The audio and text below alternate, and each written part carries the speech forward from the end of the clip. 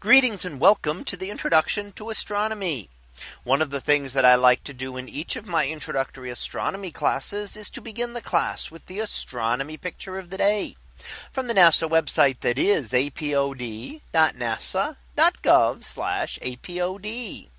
And today's picture for August 7th of 2022. Well, it is titled Meteor Before Galaxy.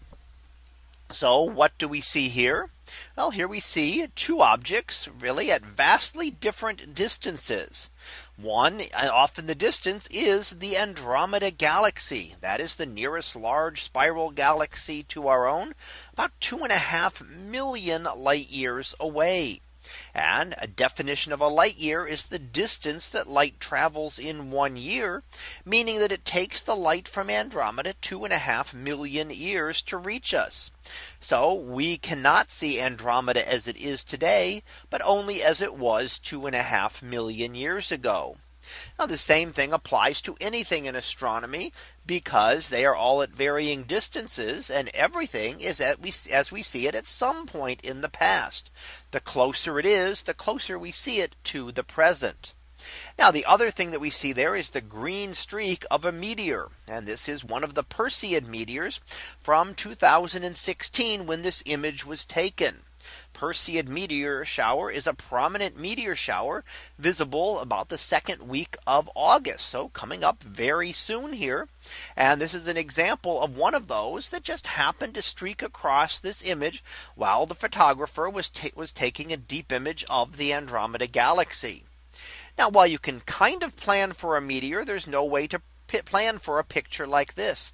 It is simply chance that you happen to be exposing during the time that a meteor happens to go directly in front of the object you are taking. So you can plan it for times when there are going to be more meteors, but you really can't pick and say the meteor is going to be at any given place, because a meteor is really simply a grain of sand, very small object burning up in Earth's atmosphere. So it is much closer. While the Andromeda Galaxy is 2.5 million light years away, the meteor is within our atmosphere and only a tiny fraction of a light second away. So we see it very, very close. In fact, as it is essentially instantaneously, because it is so close to us relative to the speed of light. And we can see that it broke apart at a couple different spots. You can see where it had little flares or bursts as this small grain was breaking apart in the intense heat of Earth's atmosphere. Now, it's not the heat of the atmosphere so much as the friction caused by the high speed entry of this small object into our atmosphere. And if you've ever watched an object coming back in from the atmosphere, you know that it has a heat shield to keep the heat from vaporizing the capsule. And this without a heat shield, just a small grain of sand actually heats up and is vaporized and heated to very high temperatures and excites the gases within the atmosphere and gives us this glowing trail that we can see. Now, if you're looking for the Perseid meteors this year, this will not necessarily be one of their best shows. And it depends on, of course, the condition, what part of the meteor shower we happen to be going through. But it also depends on the brightness of our moon. Sometimes the moon is at a new phase, not being visible, and gives us very dark skies as a chance to really be able to see a lot of meteors. This year we will have a full moon.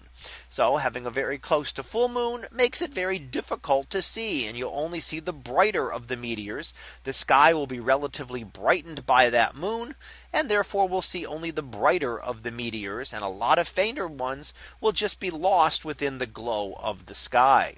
But still a chance to see that coming up in about over the next week. So that was our picture of the day for August 7th of 2022. It was titled Meteor Before Galaxy. We'll be back again tomorrow for the next picture, previewed to be Celestial Lagoon. So we'll see what that is about tomorrow. And until then, have a great day, everyone, and I will see you in class.